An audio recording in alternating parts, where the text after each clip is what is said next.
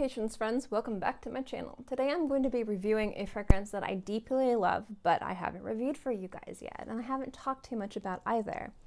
And it's Rook Perfumes and it's Amber. Now the reason why I love this fragrance so much is because I find it to be such a uniquely beautiful and successful take on amber. So if you'd like to know what I think about this fragrance, then keep watching. Transparency purposes, I did purchase this fragrance. It was not sent to me to review. This fragrance retails for $135 for 50 ml. So I find this fragrance to be a luxury fragrance, but it's not crazy overpriced. So this isn't the type of fragrance where you're gonna have to mortgage your house or sell your car to be able to afford it. The most unique aspect of this fragrance has to be its almost prehistoric sensibilities in how it smells like amber. What I mean by that is let me tell you the notes and then I'll give you the review. This actually isn't going to be a long review because it doesn't need to be a long review. So I'm going to read you the notes. You have saffron, smoke, incense, amber, maple, black musk, tonka bean, and resins. Also, to kind of give you the vibe of this fragrance, if you imagined what the color cool gray would smell like, that's what I think this smells like. Now, in a lot of cases, amber, and I love it when it smells like this, smells rich and syrupy and sweet and thick, and I love those fragrances. And amber and gourmands can add something resinous and rich and complex. It can really help add a complexity to gourmand and floral woody fragrances in a way that I find to be just outstanding. Recently, I've been pushing towards and really devouring fragrances that are more cold. And I love fragrances that evoke smoke, but smoke that has been smoked, like long gone. And what I mean by that is if you've ever been in a room where there was a fireplace and the fireplace maybe was burning the night before, but it's the morning and so the room smells kind of cold and smoky, but not warm. Or if you guys have went camping and you had a campfire and you put out the campfire and in the morning it maybe was cold from the morning dew and you smell the smoky wood, but it's cold. Or if you have incense that was burnt out and you go into a room and it's like air conditioned and you kind of smell the cold smoke. That's what I mean. What I like about Rook Perfumes Amber is that it is this beautiful kind of what I would expect a prehistoric piece of amber to smell like, in a way that had absolutely none of the stereotypical sweetness and roundness and syrupiness that you see in a lot of kind of amber vanilla fragrances. In fact, the maple in here, I think, is just used as more of a flavoring and less of a sweetness to help kind of round out some of these notes that could be a little bit too harsh and not work well together. It kind of works, in my opinion, how sandalwood does to kind of help everything work together. You might not smell it specifically, only a little bit in the background, but it kind of helps everything, kind of glues everything together. And that's what I think the maple does here. I get this beautiful, and I mean beautiful, deep, dry, ashy smoke smell.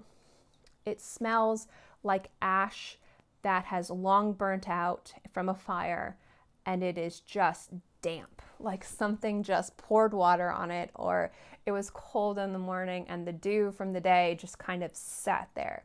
It's not a tobacco ash, it's not like a cigarette ash, it's not dry, but it's not moist. It feels earthy and wet and minerally and ozonic.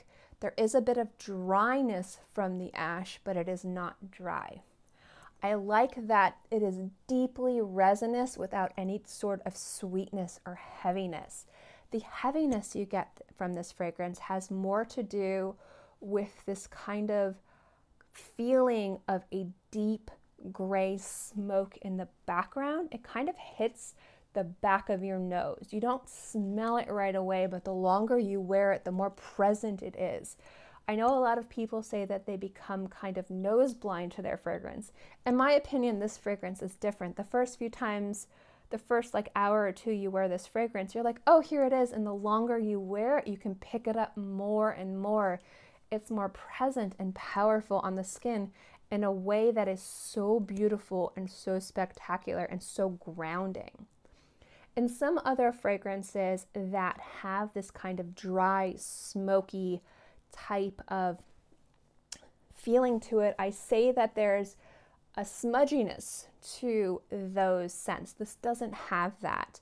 In fact, it has a tiny bit of sweet spiciness, almost a pepperiness in the background, a little tiny bit like a whisper, like a La Croix level of saffron in here that gives it a tiny bit of complexity that kind of adds to this beautiful experience of this deep, cool, gray, smoky, resinous fragrance.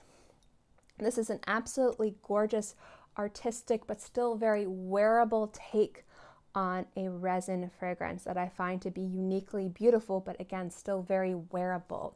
This is also the type of fragrance that you have to smell on your skin.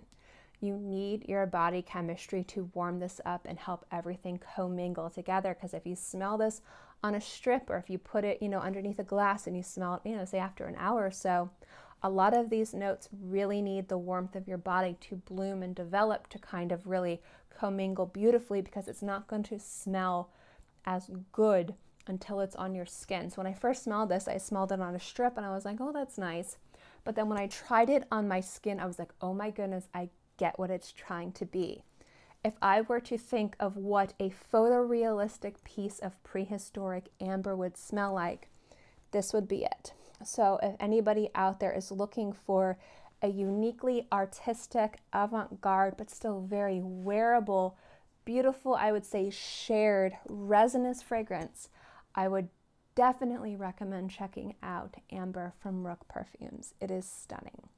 It's not going to be for everybody, but if you enjoy these types of fragrances, it is well worth checking out.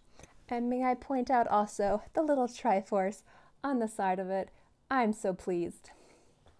This also has fantastic longevity. I get about 6, sometimes 10 hours on my skin, and it is a linear scent. It does start off stronger on the smoke, but after I'd say an hour, everything kind of commingles with more of the resins and all the aromatics, but you do smell the same from start to finish. So I do like that it's linear as well.